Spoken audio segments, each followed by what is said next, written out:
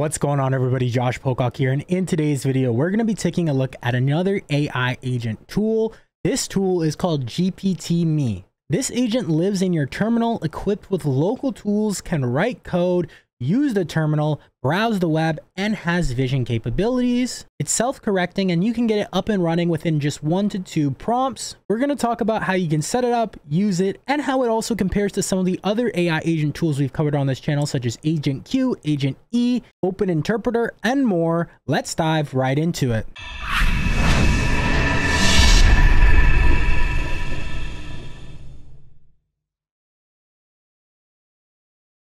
All right, so a lot of you guys know that we've covered Agent Q on this channel. We also covered Agent E. Also, we've covered tools like Open Interpreter, and we recently covered Open Macro. So we've covered a bunch of different AI agent tools. Now, GPTme does have some similarities to some of these tools, but it also has some differences. So we'll quickly go over GPTme on their README right here, go over some of the features, and I'm going to show you how you can set it up right now. So a few of the features is code execution. It can read, write, and change files, make incremental changes with the patch tool. It can search and browse the web, can use the browser via Playwright with the browser tool, which is how a lot of these agents use the browser with Playwright. It has vision, so it can see images referenced in prompts, screenshots of your desktop and web pages. And then self-correcting, so output is fed back to the assistant, allowing it to respond and self-correct. It supports several different LLM providers, such as OpenAI, Anthropic, OpenRouter, or you can serve it locally with Llama CPP. So you can use Pipe with this as well. It has automatic naming of conventions and then optional basic web UI and REST API. So to get started with this, you can simply just run pipx install GPTme. Now, I will say if you're on Windows, you may have a bit of trouble trying to run this in PowerShell. So I'd recommend probably using something like WSL so you can use the Linux terminal. And that's what I'll be using in this video. Now, if you're on Mac or Linux, you shouldn't have any issues. You can simply just run pipx install GPTme. Once you run that, you can simply run GPTme, and then this will pop up, new conversation or load previous ones. So you can select to either load previous ones, which we don't have any right now, or select a new conversation, which we'll do right here. So now it's saying we have no API keys. So we can input an API key for OpenAI, Anthropic, or OpenRouter. Okay, for the sake of this, I just use OpenAI. So I'm going to load up that same conversation that we had here. So now you can see here that it found an OpenAI API key, and that's what we're using. All right, so here you'll see we can actually enter our prompt. It says user here. So now we can actually ask GPTme to do something. All right, so here I'm asking, what is the current time and weather in Sydney, Australia? Okay, so I got an issue here. You can't just actually ask it directly like that to search the web like so. You actually have to do a couple things. So I went to their docs right here, and I'll leave their docs down below. If you ever get some issues and you're wondering, if you're doing it right, I would suggest checking some of this out. So if you go to tools, you can see here we went down to the browser tool. And first off, you need to make sure that this should probably get installed, I believe, if you install GPTme normally. If you're having issues, you can try running this command again and just doing using the flag -- force if needed. But I believe the browser capability should be installed with it normally. And then you just have to run GPTme, and then in quotes here, you're doing /shell playwright install Chromium. And if we go here, you can see here that it installed Chromium. So you're actually going to need Playwright installed on your system. So you can run npm npm install -g playwright, and then make sure you run the install playwright before you run the GPTme shell playwright command right here to install Chromium. Once you do that, you can run that command. It's going to start installing Chromium. Now you can see Chromium and FMPEG have successfully been installed using Playwright. If you need to perform any specific tasks using Playwright, please feel free to ask. So now we're going to ask it that same question. I'm going to copy this right here and paste paste it in over here. Okay, so now it's saying to provide that with the current time, I'll need to take a look at this information online. Let me do that for you. So now it should be looking for that information. I'm going to say okay. Okay, so it's saying let's begin by finding the current time in Sydney. So it wrote some Python code right here. Search current time in Sydney. We'll say yes to allow to execute the code. And now we can see it's browsing the code. Okay, it looks like there was an error. Seems like there was an issue with launching the browser using Playwright. It suggests that the executable doesn't exist in the expected location. Okay, so it said install Playwright again. So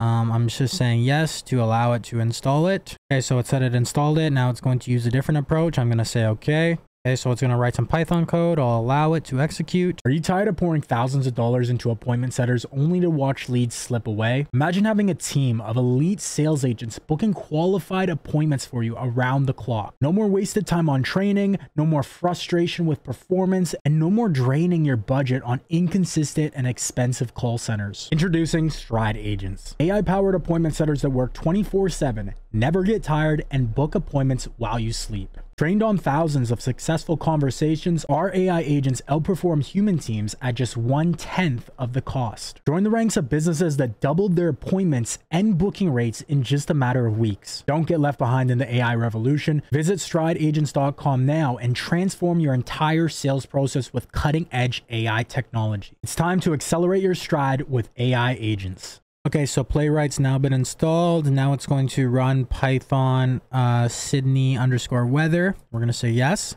Okay, so that file didn't exist. So now it's creating the file. Okay, now it's going to run it. Let's say yes. Okay, so it said the necessary binaries weren't installed for Playwright. Now it said that they are. So let's go ahead and try to run this again. Okay, indicates a query selector method did not find the element. Okay, sure. Okay, so it got the right answer. It did take a little bit of time. And to be honest, quite frankly, some of that was, if you're using WSL, make sure you configure your environment just a little bit if you don't have that configured already. Just like with installing the basics, Python, Playwright, all that good stuff. And you can see here, we got the weather for Sydney right here, 19 degrees Celsius, scattered clouds. And then we got wind right here, forecast, feels like. Okay, so it said the script returned the following weather, but the time wasn't found. All right, so we could adjust this and incorporate the time, of course, but we're not going to waste time on that right now. I'm going to try to ask it, what's my screen look like, to utilize the screenshot tool. So to capture a screenshot, we would need to use the screenshot tool. Let's take a screenshot now. I'm going to say, okay. And this is an annoying thing. Sometimes it will say it's going to do something, but it won't call the tool. So I'm going to say use screenshot tool now. Okay, so sometimes it glitches out like that. I'm going to start a new terminal and try it again. Okay, so now you can see that it is initiating the process for the screenshot tool. So we're going to say, okay. Okay, so a screenshot was saved. Would you like to view it? Yes, you view it and explain it. Okay, so I don't know if I'm missing something here, but it's saying, let's view the screenshot. Doesn't seem I have the capabilities to directly interpret images. However, if you describe the image, then I said use the vision capability, you should be able to view it.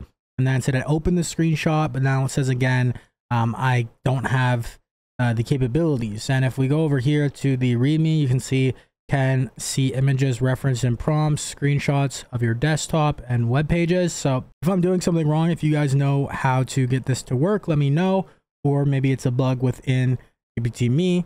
All right, so next thing that I want to show you guys is the server. So if you go to server right here, you'll see that GPTme has a minimal REST API, a web UI right here. So you're going to need to run this command. Now, before you run this command, you're going to need to install Flask. So install Flask, you can do pip install Flask. Now for me, after I installed Flask and ran GPTme-server, I had an issue right here. So I actually had to run pipx, not pipx install Flask. I had to run pipx inject GPTme and then Flask. So then it injected package Flask into VN environment for GPTme. So if you're having any issues, you can run pipx inject GPTme Flask, but then after that, you run GPTme server, which is right here, and it should start the server. As you can see here, once the server starts, you'll be able to access the web UI on localhost 5000. So if I go to localhost 5000 here, you'll be able to see, if I refresh, we have all the different conversations that we've been having since we started this video. So we have all these different ones within here, and we can go ahead and start a new conversation. So let's start a new one right here, test. You can even show the initial system messages right here, so you can see the system command. All right, I could go ahead and say generate me the Pong game in Python and click send. All right, you can see here in the terminal right here, it's installing the Pygame. So it's installing Pygame package, and now it's saying creating a simple Pygame. You can see the shell command it ran, and then the output right here. Okay, now I'm telling it to start the Pong game. Okay, so it didn't save the Pong game, so now it created the Pong game and saved it in a file called pong.py. All right, so it saved it. Now I'm going to say launch it. Okay, and it launched it. All right, so we got a decent Pong game here. Now I'm going to tell it to add a scoreboard. All right, so I told it to add a scoreboard and to make the ball red. Okay, so it made a mistake here with patching and saving the file, but I just said question mark and it looks like it got it correct now. So I'm going to say start it. Okay, and here we go. We got a much better Pong game. The ball is red and we actually have a scoreboard now. Yep, so not a bad Pong game at all. All right, so I think you guys get the gist of this. I actually really like the UI feature a little bit. Also up here, you can see how many messages you send, when it was last modified, and when it was created. So all in all, I think GPTme is a pretty useful tool. It's a pretty good AI agent. It's still in development, right? So I think it definitely has a good way to go, right? Now, in comparison to some of the other AI agent tools like Agent Q, Agent E, Open Interpreter, I don't think it's quite there to some of those ones.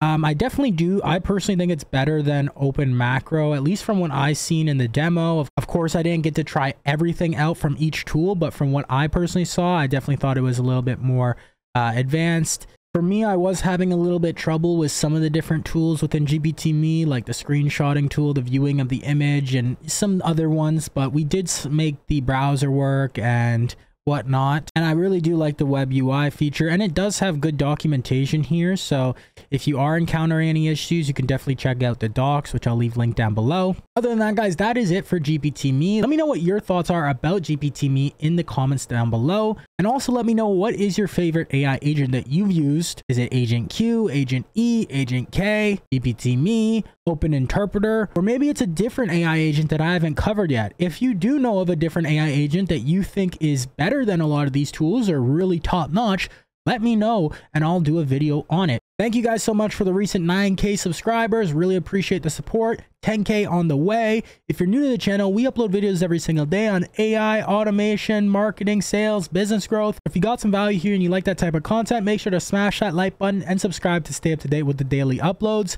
Other than that, guys, if you haven't already, join our free community, stridecommunity.com. I'll leave a link down below to our free Discord channel and Facebook group so you can join there and get some free value. Also, too, guys, if you need help growing your business from lead generation to systems, CRM optimization, sales process optimization, AI appointment setter implementation, all that different stuff, check out strideagents.com or go to executivestride.com/apply and book a call with my team, and we'll see if it's a good fit or not. Other than that, guys, I will see you in tomorrow's video. Keep hustling, keep grinding, and of course, guys, accelerate your stride. Take care.